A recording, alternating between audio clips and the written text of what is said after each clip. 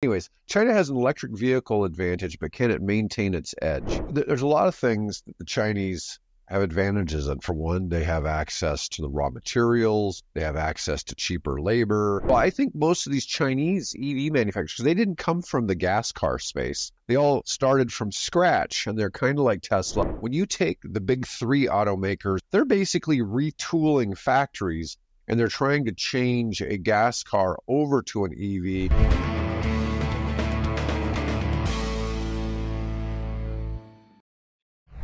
Hi, I'm David with EV World News. I'm here today with our founder and chief editor, Bill Moore, is back with us. How's it going, Bill? It's going fine, thank you. Oh, well. Anyways, China has an electric vehicle advantage, but can it maintain its edge?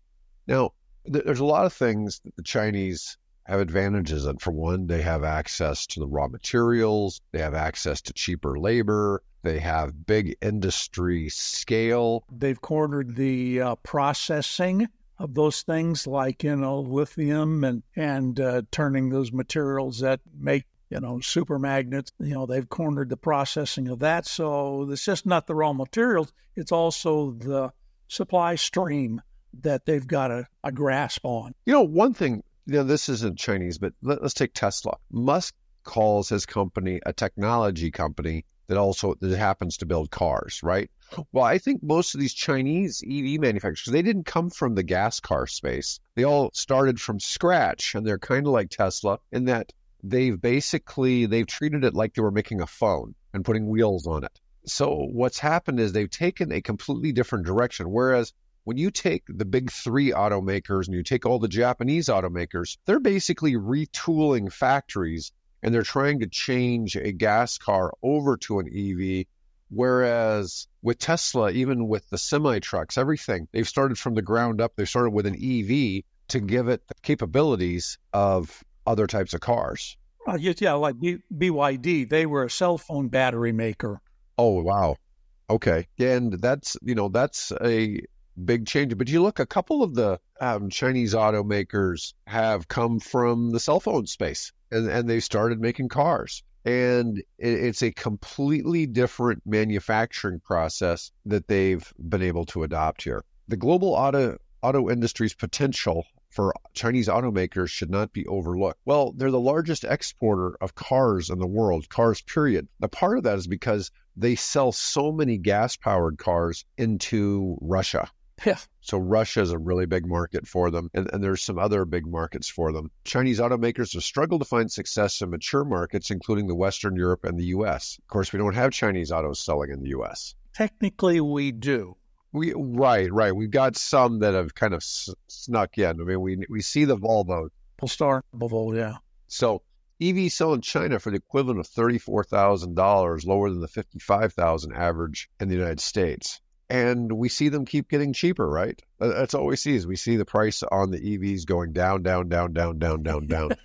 Yeah. In some cases, that's really good if you're the buyer and not so good if you're on the investment side. I mean, I noticed a couple of my stocks went the last couple of days. It crashed. So. Well, part of it is I don't know that the average investor understands that the cost of manufacturing the vehicles should be going down. Oh, yeah. That's not saying it's doing that for everybody. Lucid's still not there because they've got to get to an economy of scale. Yeah. Have you seen the president's comments about how that they're years ahead of Tesla? Oh, no, I did not. Oh, yeah. He's come out. I forget his name now, but basically the last few days he's been touting that their technology for their drive system is so much more efficient. They're getting 5 miles per kilowatt, which is dramatically I don't know what it is. Not quite 50% improvement over Tesla, but it's pretty dramatic improvement. So yeah, Tesla's, most of them get about 3.5 miles per kilowatt. That's just his comments. I haven't verified it, but that's his big selling point right now. And of course, he has one less competitor now in the world. Of course, you've heard about Fisker had declaring bankruptcy this week. Well, Tata's EVs that they make in India get 8 miles per kilowatt. I'm just saying a lot of that, the miles per kilowatt hour, is based on the weight of the vehicle. And so you're adding a lot.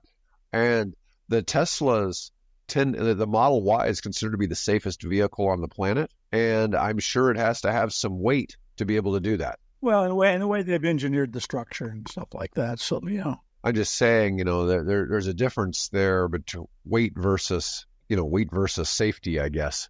Let me see. Our EV study suggests a key factor fueling Chinese EV demand is the confidence consumers have when it comes to how quickly and aggressively these changes are being addressed in China. Well, I mean, most of the Chinese EVs are actually sold in China.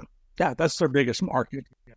43% of EV intenders say there are not enough places to plug a car in. That number is lower by nearly 1/3 in China. One of the things I was reading in China is most of your light poles now have, if there's a street lamp, it also has an EV charger attached to it.